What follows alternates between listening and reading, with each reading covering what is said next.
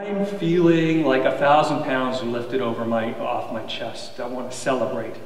And she called me, when I came in, she called me Mikael. And I said, why are you calling me Mikael? And she said, because you've been born anew.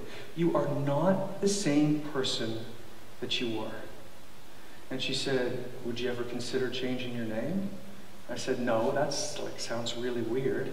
And she said, right? And she said, well, actually, it's quite common across civilizations and generations that if you want your life to take a new trajectory, to actually change your name.